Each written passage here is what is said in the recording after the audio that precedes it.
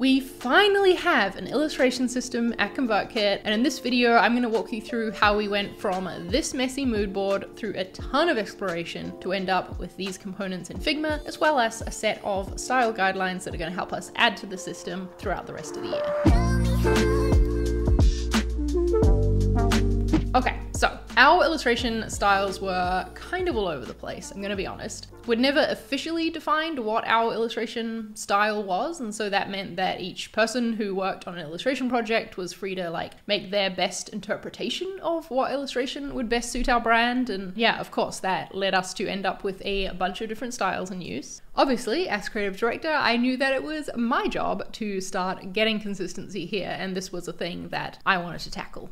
I started by taking a look at all of the things that we were making and arranging them based on the things that I felt were working or close to it and the things that weren't, but more importantly, why? Why was something not working? What do we want to change about it? Why do we want to keep some elements of what we were doing previously? I was making these judgments based on our brand personality and what I know we want to portray with our brand, what we want to express, but there was definitely a lot of gut feeling involved too, as well as my vision for what the future of illustration at ConvertKit should look like, and it's kind of fun to get to make those decisions as creative director. I also put together this mood board that summed up the style I want to go for, kind of like a sketchy, hand-drawn style, and I also noted the things that I knew we wanted to avoid too, because I know that when I say sketchy, hand-drawn, it could easily stray into these areas of being too cute, too textured, or too detailed, and so I wanted to make that clear. I got feedback from all the other designers on the team on this mood board, as well as from our CEO, and then when we were aligned on this being the direction that we wanted to go for, I started working with Holly Arnett, who is a graphic design contractor that we've been working with at ConvertKit for a long time. Holly is a brand strategist and coach with her own business called Maker and Moxie, but she's also a very talented illustrator, and I knew that the best role that I could play in this project was actually one of art direction and have someone who is much more talented at the actual drawing side to be creating the illustrations themselves. Holly started out by making some slight tweaks to what we were currently doing to see if we could get it to align with this new direction without a huge change, but it became clear that we really did need to start fresh with this, start from the ground up and think about what this should be, letting go of what existed in the past. So we started pretty narrow and then went out really wide, tried a bunch of different things, a lot of different pen styles,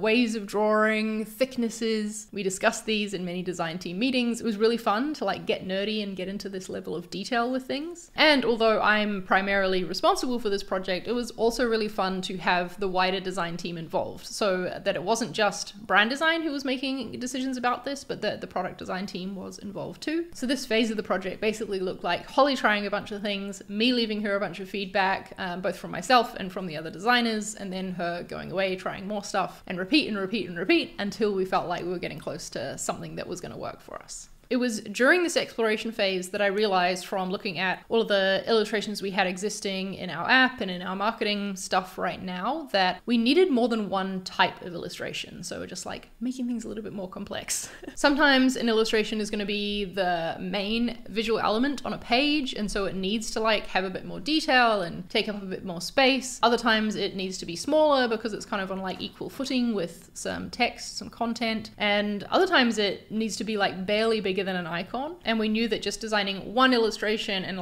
shrinking or enlarging it depending on its use case wasn't going to be the best thing for getting consistency. If you do something really detailed, it's going to lose all that when it gets smaller, and if you do something not detailed enough, it's going to kind of look too heavy-handed when you blow it up. So we settled on this idea of creating 3 levels of illustration. Level 1 would be that just a bit bigger than an icon type of visual, usually to anchor some text. Level 2 would be larger and have a bit more detail, and level 3 would be larger and even more detailed, and this is the one that's designed to be the main visual element on a page. We went back and forth for lots of options for all of these levels of illustration, but this is what we settled on. So our level 3 illustrations use a textured navy pen, so we get some nice variation in the line weight, but it kind of feels like it was drawn with a marker. They have some pieces filled in using our 500 and 300 level colors, with little accent pieces in those colors as well. well, some nice detail. And there's a watercolor like squiggle in the background that the illustration sits on to hold the space. Level 2 illustrations don't have the filled in bits, but they're still drawn with the like navy textured pen, and they have just one color used for accents. The watercolor here, we decided it can be a squiggle like the level 3, just a bit smaller, or it could have a few pieces highlighted. We wanted to bring in a bit more variation here because a level 2 illustration is the one that's very likely to appear against others on the page. Then our smallest illustrations, our level 1s, are very simplified and they use a colored marker pen instead of the navy one. We did this because these are often used, like I said, as a visual anchor for text, and the text is always in like dark tones. And so to make the text easier to scan through on a page, we wanted to make sure that the illustration was in a different color, and that also helps us bring some more color into our pages too.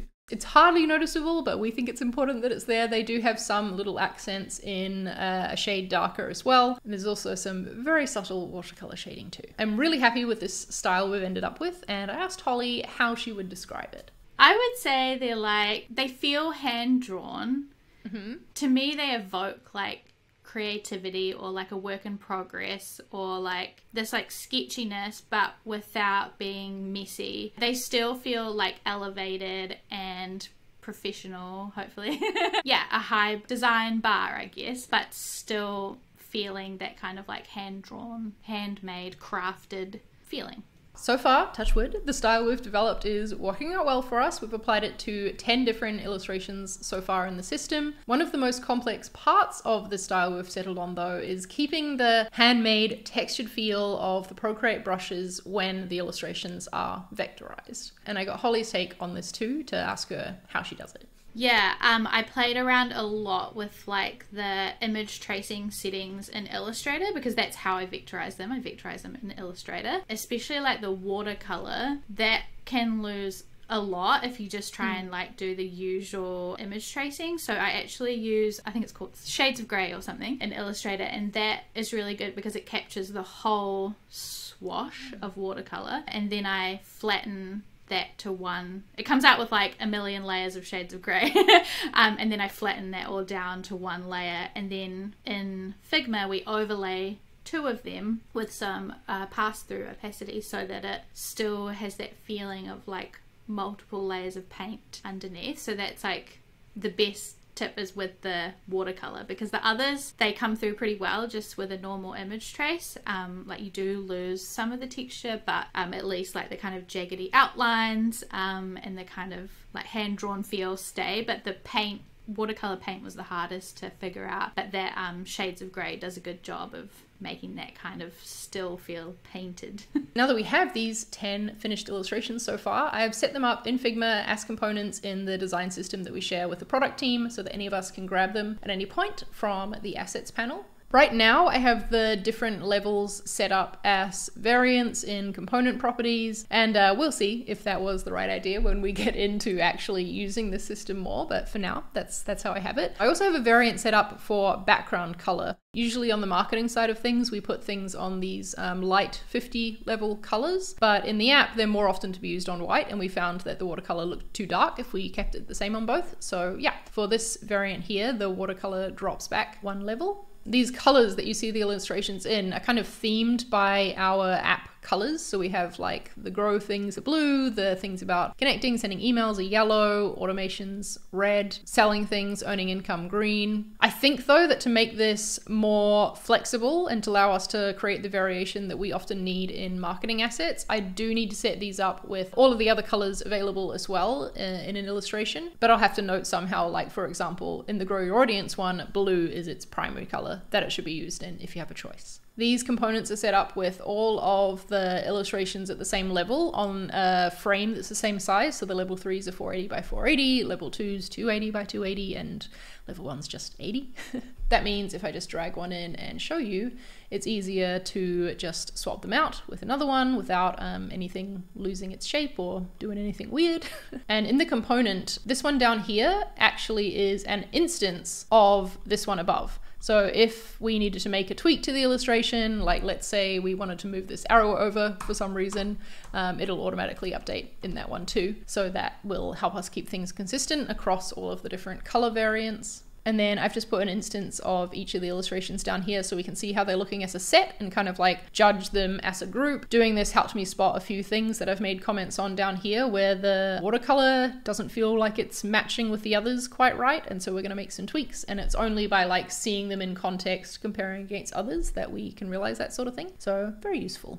So that's a lot about the technical side of the system, but what about how we decide what to illustrate in the first place? To start with, I knew we needed an illustration to represent each of the main features within our app and each of the main like sections of benefits that ConvertKit offers to creators. So I have this huge list here in Monday, which is the project management tool we use, that we'll just like be working our way through slowly. And of course, we'll add new ones to this list when the need arises as well. Like Holly just made these about multi-factor authentication in our app, which look really cool. Holly will be the main one implementing this style for the foreseeable future, and I asked her about her process when a new illustration is requested. How does she decide exactly what to draw? I pretty much I think about what we already have, so I don't want to draw the same thing or draw something that's really similar to one that we already have. I want to make something kind of new, or make sure there's a balance of illustrations that are quite literal or like represent a part of the product versus illustrations that are a little bit more conceptual or about like the idea or the feeling, I guess, of the topic. So I kind of have to decide,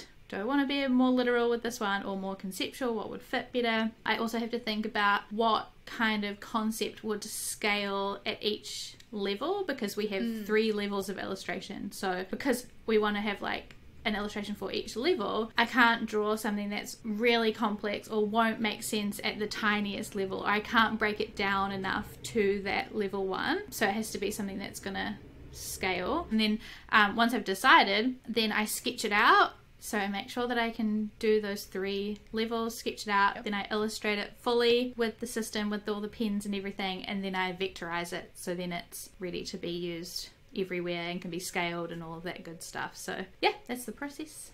Now, the tough part. How long did we spend on all of this? I just looked back in the version history of the moodboard and I saw that I started it in August 2022. As I'm recording this, it is the beginning of April 2023. So clearly this project has been going on for a long time. I want to reassure you that we have been focused on many other things, and this hasn't been like something we've been working on solidly for all of those months, but that is the reality of like a brand evolution project like this. Sometimes it just is something that you have to try and squeeze in amongst other things and make like progress bit by bit where you can to get to a point that you're happy with it. I will say that what has helped us speed things up in the past few months though has been setting goals or like a milestone for where we want to get to in a certain time frame. Like this month, for example, I said we needed to get 9 illustrations completed and in the system, and we did. It's been a really fun project to work on, and my first like big long-term art direction kind of project too. And I asked Holly what it's been like from her perspective to work on this as a contractor with a very opinionated in-house team. I mean, it's been like really fun. I'm having a great time. I obviously, like you said, I've been working with ConvertKit for a long time now, so that's really useful, and that like, and I've done most if not all of the illustration for ConvertKit up until this point, I think. So like I know what came before, I know what worked, what didn't work, like obviously with feedback from you and everybody else, but I have a pretty good understanding of what has been done and where it kind of needed to go. So that was great that I had that experience. There's obviously like probably the most challenging thing that I've found throughout the process was just balancing like a big long-term project that doesn't maybe necessarily have like as intense of a deadline as like the things that come up quickly or that have immediate needs. So like balancing those immediate needs with like the long-term projects was probably the hardest thing. And then obviously we're in completely different time zones. So I'm in New Zealand, you're in Spain, there's people everywhere else. So that sometimes the feedback isn't as quick as it could be, but that also is kind of a nice thing sometimes too, that I can like do the work, leave it, and then the next day come back and there's like all this feedback that happened overnight. Right. As if by magic. Yeah, like I don't know, it's been great otherwise. I think we had a good system with like me just going away, working on a bunch of stuff, sending it to you, and then getting the feedback back from everybody. Yeah, I don't know, what about you? What did you think of the process? Ooh, I like it, throwing it back on me. Yeah, I think same challenges as you in the like making the time for it when we have other like deadline specific projects. And this is something something that like, yeah, we'll start getting the benefits from it as soon as it's done, but it's really hard to prioritize when you've got like, you know, more urgent things in the pipeline. And yeah, time zones as well. I feel like sometimes I'm like, oh, I just want to see Holly try this, and now I've got to wait a whole 24 hours until I can see her try it. Mostly just because I was excited, you know. But no, I think you're right about the context that you have from having worked with ConvertKit for so long, and also like using the app yourself, right? Yeah. We can say, Holly, we need an illustration about email templates, and that's literally all we say. And you know how ConvertKit email templates work and like which pieces of the app UI should be pulled out in that illustration. So that is, I think, been really vital as well. I don't think we'd be as far along in the process if you didn't have that context. So that's awesome. Yeah, that's true. I didn't think about that, but it is super handy because I use ConvertKit all the time as myself as a creator, and so and obviously I get to see the behind the scenes when things are being worked on, and like the email template, like the email designer, I helped make some templates and like some landing page templates and stuff, so like I know how it works on the back end, but then also as a creator, so I get like the concepts. As a creator, I know what that feels like or means to me, but then I also know what it looks like as a product, so I can illustrate that too. So yeah, it's definitely useful for sure. Well, I'm looking forward to creating many more illustrations with you as we continue to build out the system, now that we have it all nicely defined. Yeah, me too. If you want to see how we added these illustrations into our brand guidelines, go watch this video here and subscribe so you don't miss future updates in this design system series.